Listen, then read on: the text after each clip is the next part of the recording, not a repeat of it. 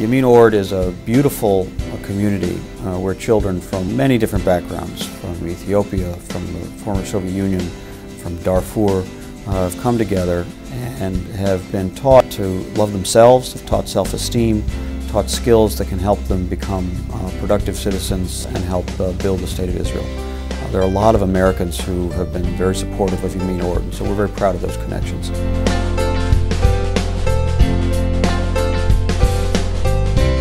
I planted a tree in honor of Tu B'Shvat with the students at Yemin Orde, and that tree will symbolize in the future the deep-rooted friendship between the United States and Israel and the connections we have with Yemin Orde.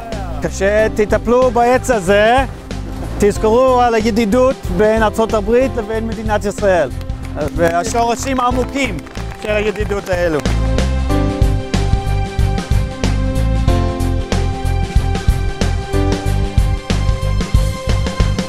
We also traveled in the Carmel Forest to see damage that was done in last year's terrible fire. We traveled with some of Israel's leading foresters who are leading the effort to rehabilitate the forest, as well as our own Chief of the U.S. Forest Service, Tom Tidwell, who's visiting on a mission to provide technical assistance and consultations for forest rehabilitation.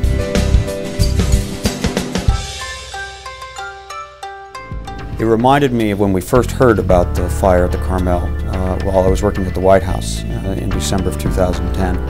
And when President Obama understood the severity of the fire, he told us, do everything that's possible to help Israel deal with this situation.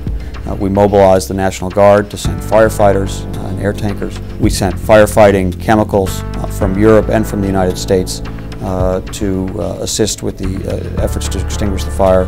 We sent technical teams who knew about how to rehabilitate a forest immediately following a forest fire, and that effort continues today.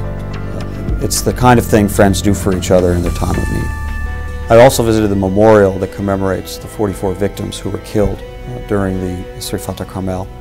It's a very moving memorial, and we are going to stand with Israel to try to help prevent tragedies like that from ever occurring again, to make sure Israel can fight the fires that will happen again in the forest in the future.